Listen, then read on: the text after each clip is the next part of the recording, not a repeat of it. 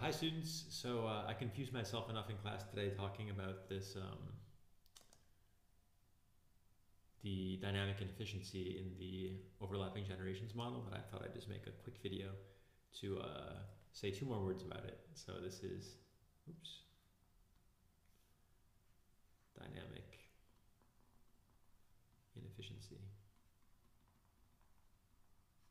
in OLG, overlapping generations. So remember we had argued that the consumption in a period in the OLG model looks like this. If we assume that the growth rate of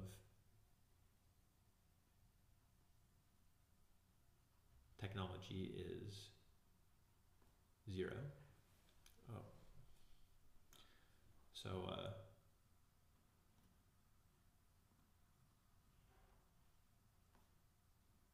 put some T's on here actually. Need them.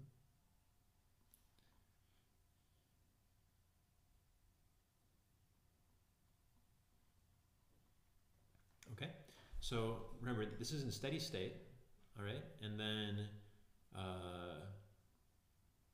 the capital in steady state, of course, we can write this. So this is consumption, total consumption, all right, TC, consumption of both old and young.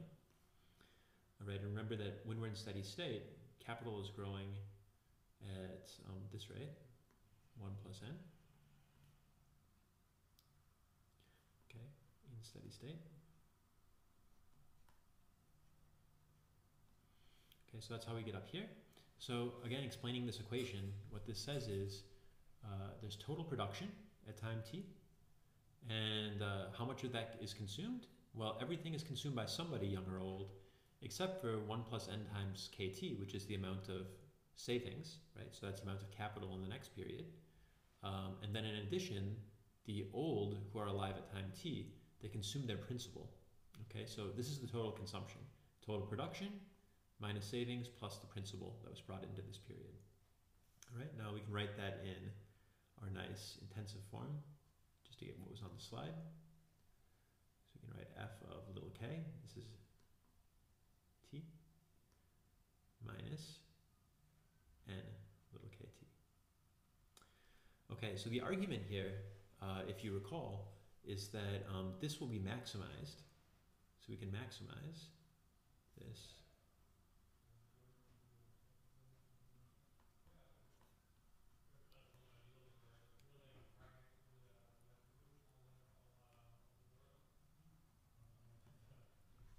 Okay, so the steady state that has the maximum amount of consumption is the one where this amount of capital is saved. Okay, where the slope of the production function is equal to n. All right, so that's what maximizes consumption in steady state, total consumption of both old and young.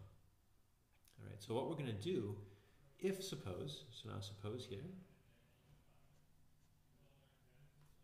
that k star, so let's call this the decentralized level of capital in steady state. Okay, let's suppose that that is greater than the amount of capital in the golden rule steady state. Suppose that's true. All right, so how's this intervention going to work? So now we're the government, we're going to intervene, but we're going to intervene in two ways. Okay, so one way we're going to intervene is we're going to force people to save more. Force people to save less. But the other way we're going to intervene is we're actually going to split the product up ourselves. Okay, so we're not going to use the market to distribute wages and returns. Rather, we're going to split the consumption up ourselves. Okay, so we're going to decide how much is consumed by the old in any given period and how much is consumed by the young.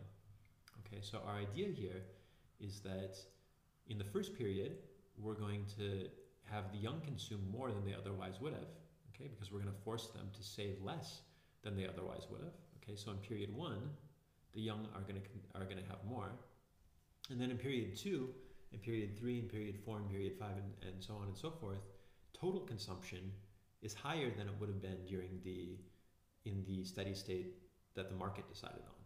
Okay, total consumption is going to be higher. So if we're the planner, then we can actually give both the old generation and the young generation more than they would have had in the market equilibrium. Does that make sense? So it doesn't actually, as I said in class, that wasn't quite right. It doesn't really depend upon this interest rate getting higher or anything like that. The whole point is that in the new steady state, I'll just write this.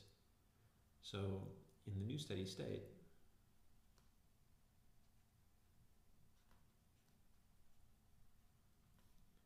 more total consumption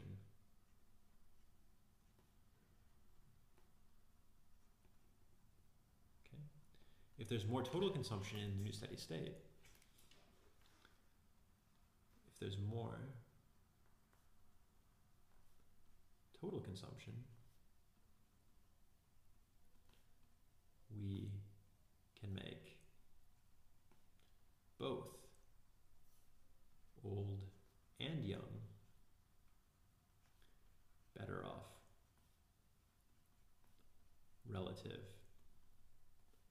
to market.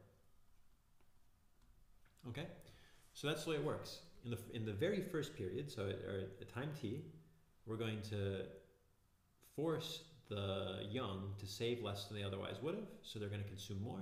And then in the next period and every period after that, we have more total consumption. And we can split that up in such a way, we're the planners, so that everyone is made better off. Okay, that's the idea. So I'm going to leave it at there, and see you next video.